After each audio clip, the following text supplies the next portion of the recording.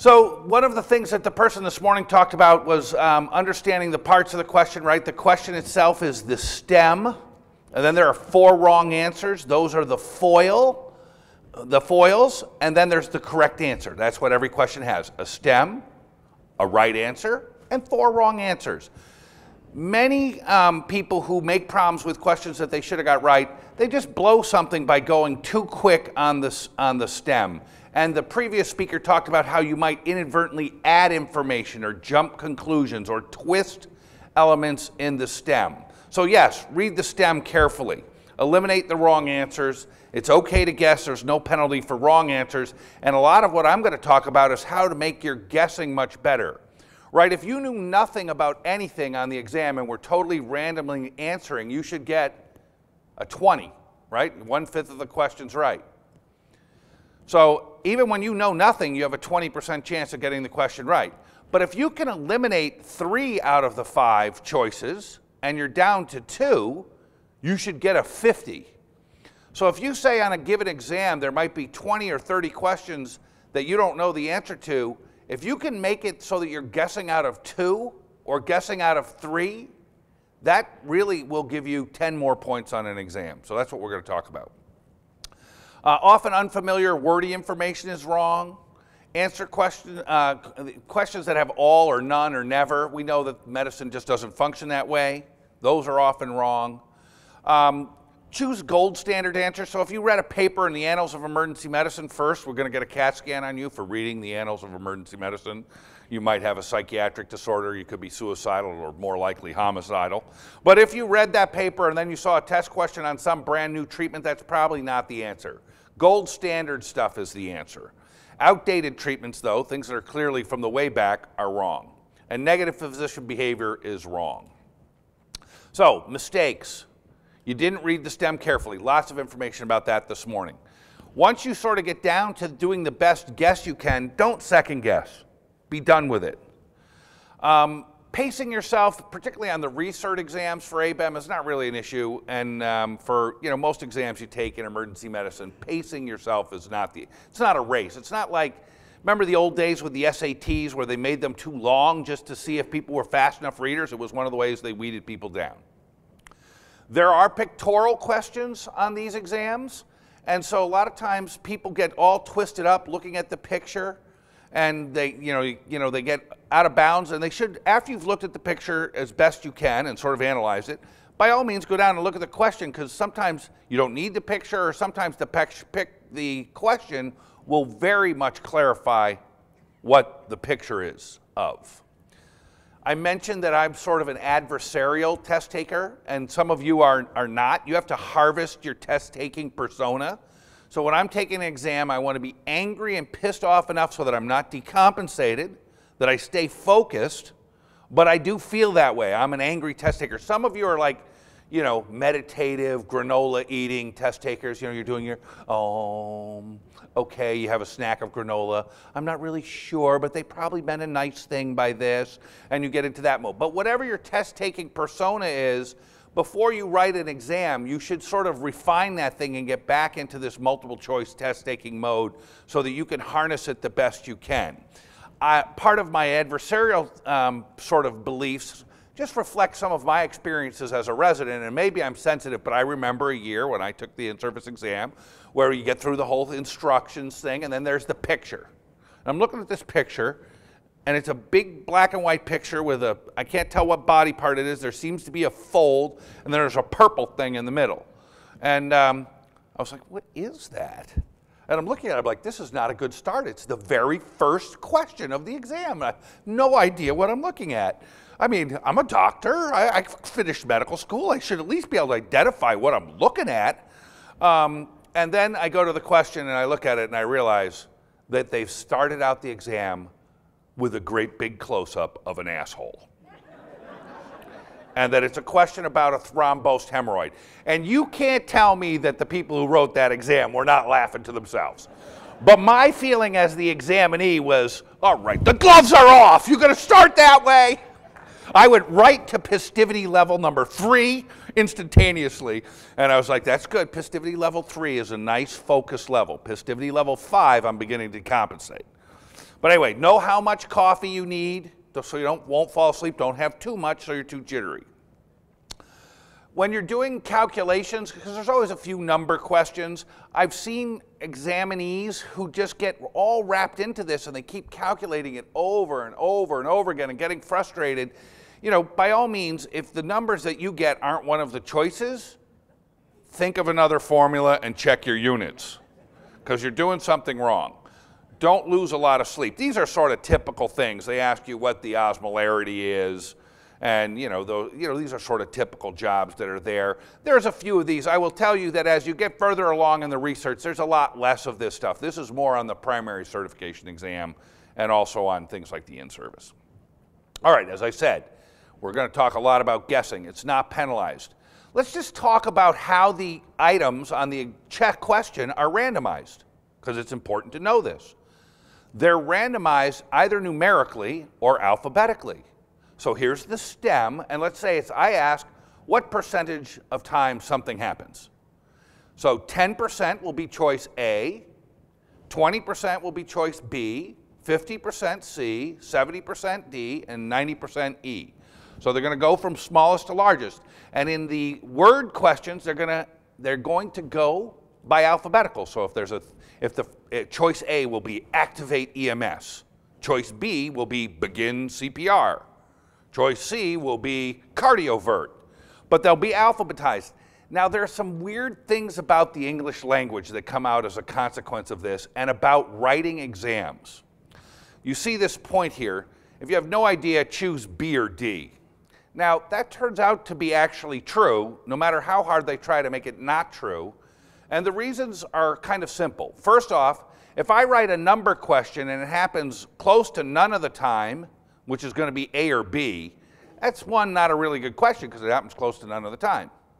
And if it happens all of the time, that's going to be E, also not a great question. 50-50, still not good. So you're already, and every medical student knows this, when a faculty member asks them a question, they're going to say 20% if they think it's pretty uncommon, because that's almost right for 10% all the way through 30%. Because B gives you a little bit of error on both sides, whereas A only gives you error on one side. And E only gives you error on the other side. So B and D turn out to often to be the right way to go with those. Now, we get to words. So when people write choices for exams, a well-written exam, and these are, the exam you're coming to is very well written, all the questions have been checked, their Pearson correlation coefficients are known, et cetera, et cetera, et cetera. The choices should be as few words as possible. So they wouldn't say, pick up the phone and call 911, that's too wordy. It will say, instead, activate EMS. One of the ways you make things fewer words is you start with the active part. You start the choice with a verb. Now that takes us to the English language and verbs. So it turns out that a lot of verbs begin with vowels, more than non-vowel beginning verbs. And it turns out that vowels are not, A, E, I, O, and U, right, are not evenly distributed in the alphabet. A, E, and I are in the first half. And there's a lot more words, a lot more verbs that begin with A and E than begin with O and U. The net effect of this is, again, B is the right answer. So B and D is the right answer. The other, when I was at McGill University and you'd get these exams that you couldn't finish and it was okay to torture students, you know, you'd say, how did you do on that test? And you say, well, man, I beat out. That's where you put the ruler on B. I beat out the last 20 questions. And you might say, well, why didn't you D out? If it's B or D, maybe you should have chose D, except D looks really stupid if the last 10 questions were true-false. D looks not so good in that situation, so you beat out. But anyway, that's just a little bit about mechanics of some of the weird things. There's a lot of science that have been done on this stuff.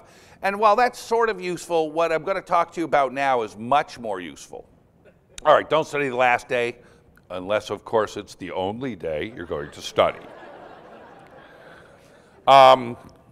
Make sure that you're comfortable arriving at the place so you're not panicky or jittery when you get there. You know, these are in these weird little test centers. I think it's worth going there the day before and looking around and knowing where it is. You know, there's a security thing, get there early and all of that stuff.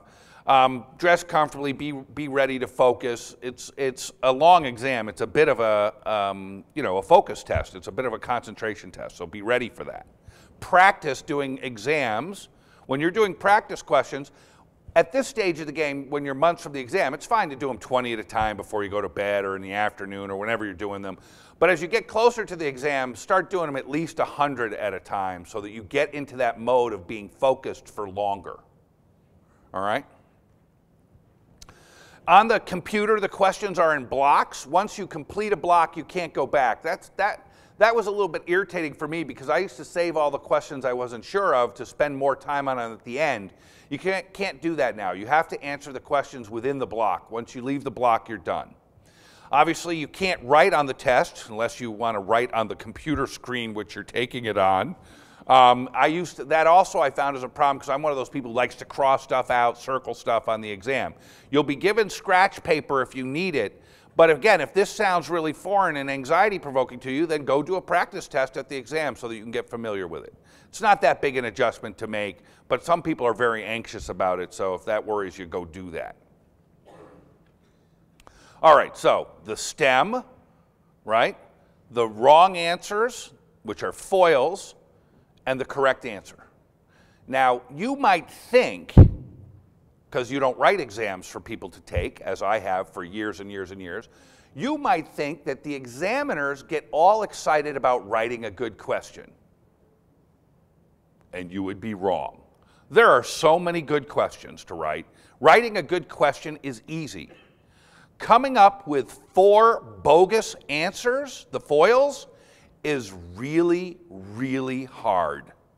I can tell you, anyone who's written questions will tell you this, coming up with 4 possible wrong answers that aren't outrageously stupid and also can under no circumstances be right is really challenging. That's why when you write an exam, and you've done these exams many times, the words Guillain-Barré, for example, happen over and over again on the exam. Things like Eaton-Lambert happen over and over again. Now, why is that? Why is that? Well, one, Guillain-Barré can be good for a neuro question, an infectious disease question, and a physical exam question.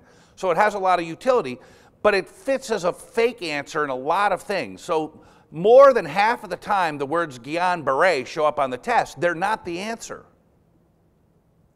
But it means it's really useful to know something about it.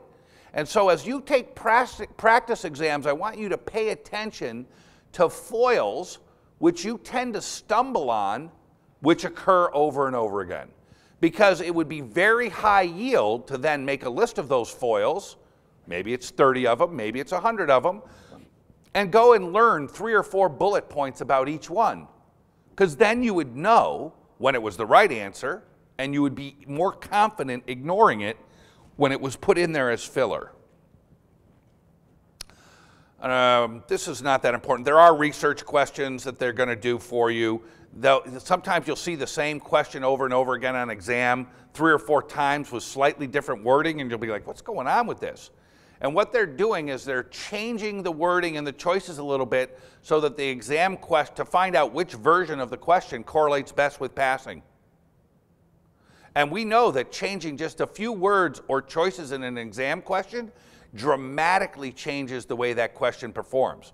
I can write the same question with the same right answer and make it an easy question by making bad foils, or make it a really hard question by making tough foils. The foils are where we're putting the emphasis here, and I want you as a test taker to realize how important the foils are and foil analysis is. So we're going to spend some time talking about that. First thing I want you to understand is there are different types of questions. If it's a fact, the meanest kind of question is, I ask you for a fact. You either know the fact or you don't. There's no figuring it out. So let's do a fact question. Which of the following does not transmit rabies to man? Very typical question written over on exams many, many times. And so you're there, here you are, taking the test. You're like, A, raccoon. Yeah, I think raccoons do. I'm pretty sure, I'm almost certain. It was a big problem in the Southeast. B, skunks. Yeah, skunks too. They got it. Mongoose.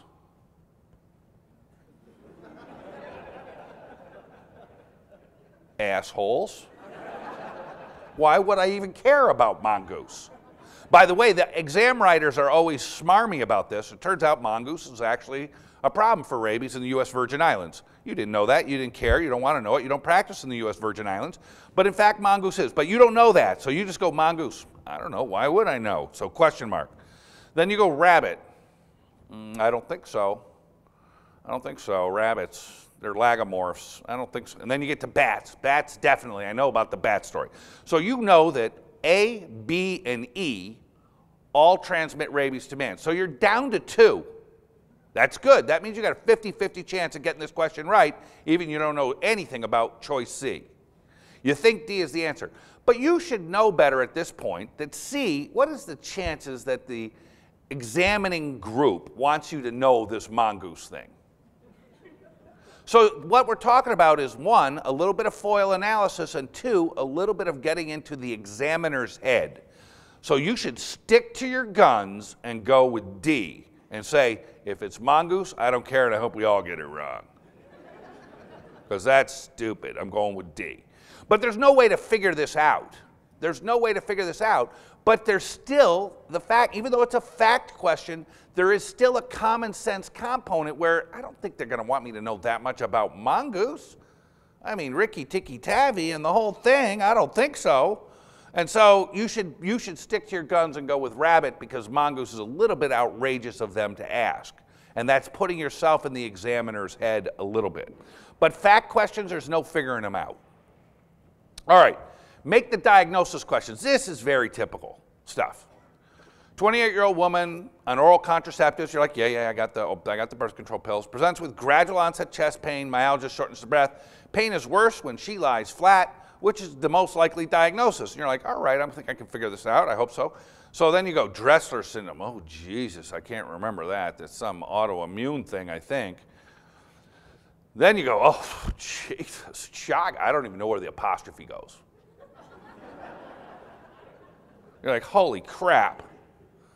Then you go acute pericarditis, and you might not have been thinking about that, but then you realize, because you saw the birth control pill right up front, so you're thinking maybe PE, but now you're looking at it and you're realizing, oral contraceptives, possibly a red herring in here.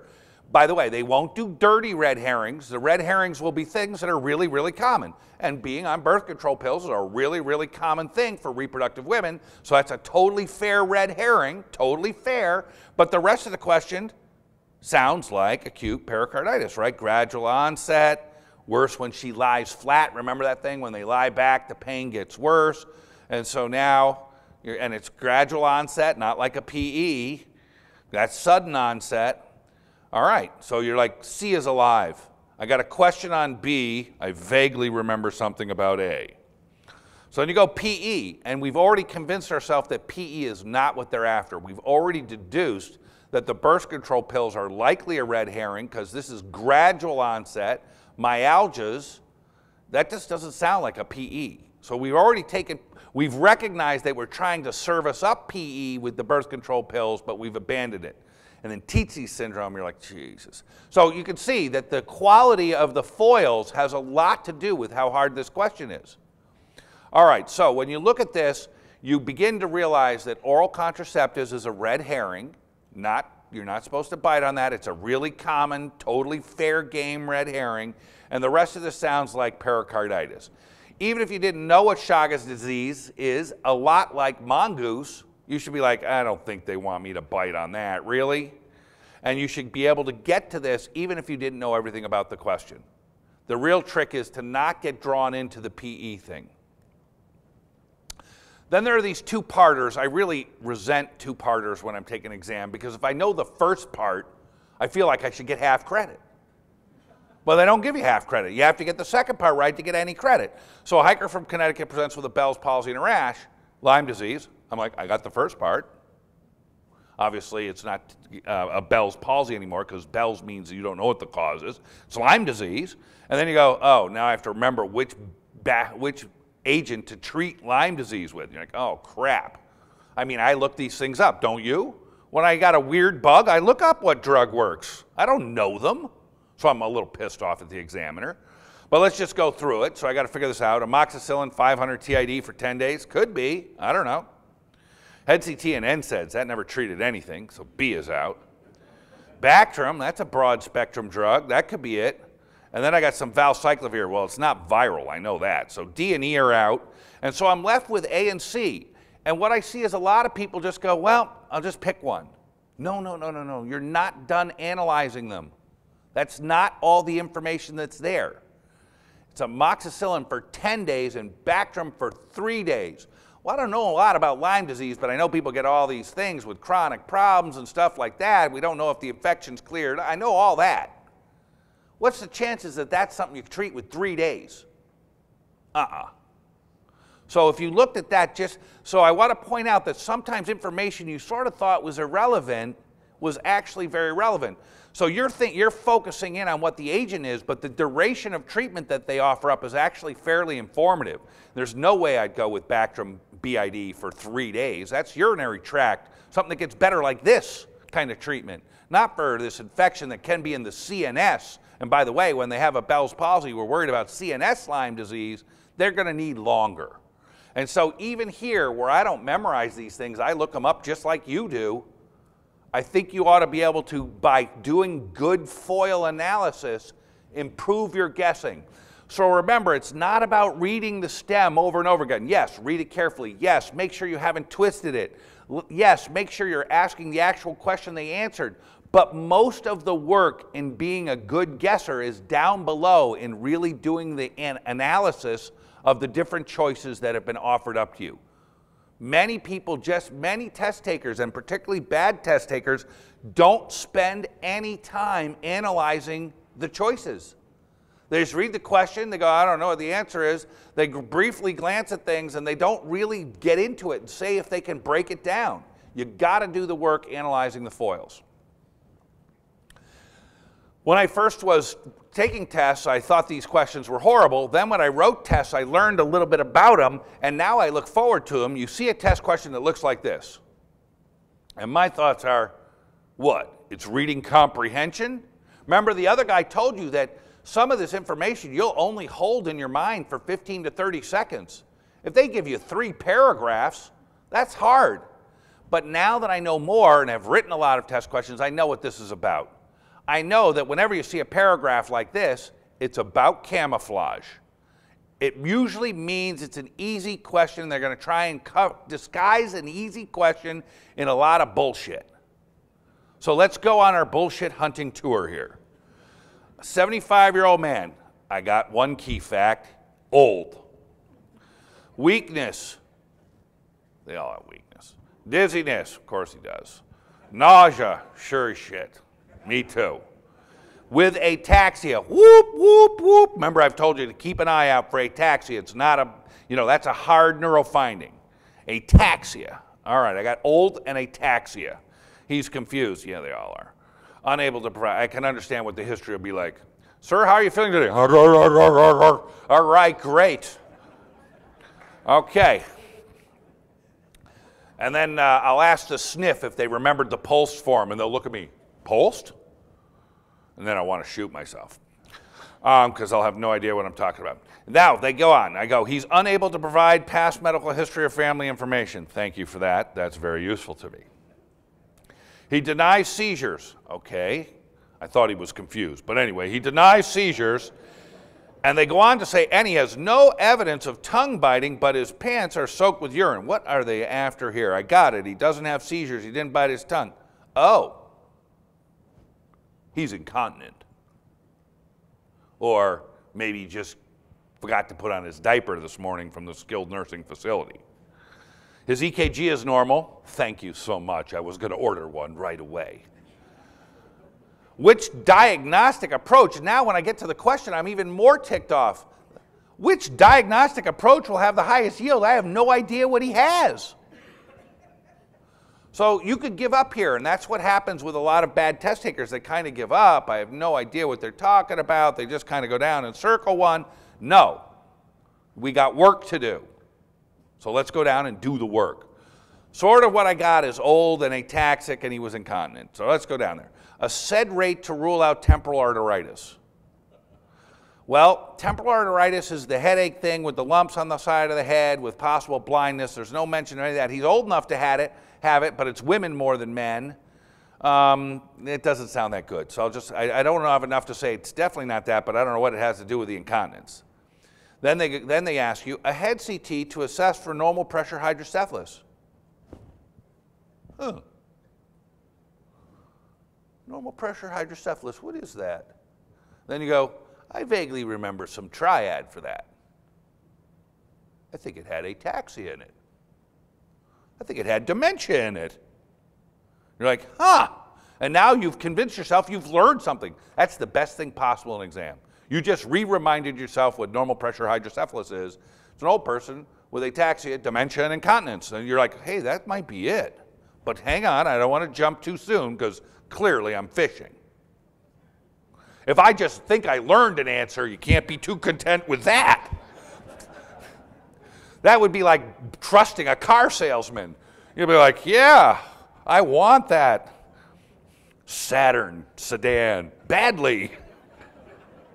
No, you don't. All right, so I think it might be that. Now I'm going to go down. LFTs to rule out hepatic encephalopathy. Nothing sounds like hepatic encephalopathy here. Then they ask a CPK-BB. Remember the old days? There was CPK-MB and BB. You're like, CPK-BB? Who wants me to order? I'd never ordered one of those. To rule out stroke, that's crazy talk. So C and D are out. Carotid angiogram for Barry aneurysm. Well, old people can get them, but they don't present like this. This is, So now I got A, didn't sound right, C, D, and E. So even though I had total confusion about this, once I realized that it's a long stem, and therefore I have to find out what's important in that stem. There's never going to be more than 3 or 4 things. You're looking for the 3 or 4 things in that stem that are important. And here's what they are. If they just said an old person with ataxia, dementia, and incontinence, those are the 4 things. It's an old person with this triad. That's normal pressure hydrocephalus. That would be too easy. So instead of doing that, they camouflaged it in the whole rest of that thing and then tried to come up with a weird way to ask it that was a little backwards and inverted, all of which was meant to throw you off the scent. Now when I'm a test taker and I see one of those long questions, I am not intimidated because I've written them myself. I know what the game is. It's all about camouflage, and then a little bit of foil analysis will often get you to the end safely. Now, you would like to think, because there are some concept questions, that you're doing a research for your specialty. Can't they just ask me if I know the concepts of my specialty? You know, why would I be mired down in these details? The problem is that concept questions are really hard to write. There aren't that many of them. They're really hard to write. Concept questions you can figure out, but they're hard to write, so there aren't many of them. So which of the following organs is susceptible to barotrauma? Well, barotrauma, I know the dive things. It's all about changes in volumes of gas with pressure. There's Boyle's law and Henry's law, and it's all those P's and V's with lines between them and dividing, and yeah, I remember that. Okay, the liver? No, it's got no air in it. The spleen might as well be the liver. It's just on the wrong side and smaller, no air in it. Sinuses. Yeah, I know people get sinus problems with that. People get sinus squeezes and I remember when I went to 165 feet in our dive chamber at LA County USC, the one out on Catalina, we had a kid who had a cold who should have said he didn't want to go, but he went and he got air trapped in his maxillary sinus and he couldn't clear it when we were rising from 165 feet, and so his sinus blew up in his face. It was very unpleasant. Blood squirting out in his eye. He looked in agony. We were like, I don't want to do that again. Spinal cord, no air there. Heart, and so you could figure this one out. It's a concept question and go with sinuses, and then if you're me, I would circle the question and write back to the examiners. Why? The sinuses aren't an organ, you assholes. It's a bad question. I want it dropped. If I didn't get it right. I don't want to talk about the research questions. All right, so you guys are at a time where you can, as you take exam questions, do practice questions, and I don't care whether you're getting them from the 1200 question book, or from the peer exams, or from Challenger, or from some of the practice questions that we do here, or wherever. But as you do practice questions, when you encounter something like, you know, Eaton-Lambert syndrome, and you don't remember what it is, or hypercalcemia as a paraneoplastic syndrome, and you can't remember, just go and gather up that list of what are your own personal killer foils. Because what's killer foils for you may not be for you. What's a killer foil for you depends on sort of what you know already and what you're weak on. So everyone's going to have their own list. And this is a great way to direct your studying, because as you make this list of things that you stumbled on while you're doing practice questions, and then you go and read, just try and get yourself a little 3 or 4 bullet points of biz buzz. Here's what normal pressure hydrocephalus is. Here's what Eaton-Lambert is. Here's what, you know, one of these monoamine oxidase inhibitor drugs is. Things that you stumbled on, and what will happen is you are immediately filling in gaps in your knowledge, but it's not just any gaps. It's gaps that exam item writers were using as foils. And because coming up with an unlimited number of list of wrong answers is really hard, foils tend to repeat themselves across everyone who writes exams. And so it becomes a very powerful way to study. And the other thing I would just tell you is start by studying in the areas you don't like. If you like orthopedics, don't study that till the end, because you'll learn it really quickly. If you hate hem-onc, start there. That's where you start.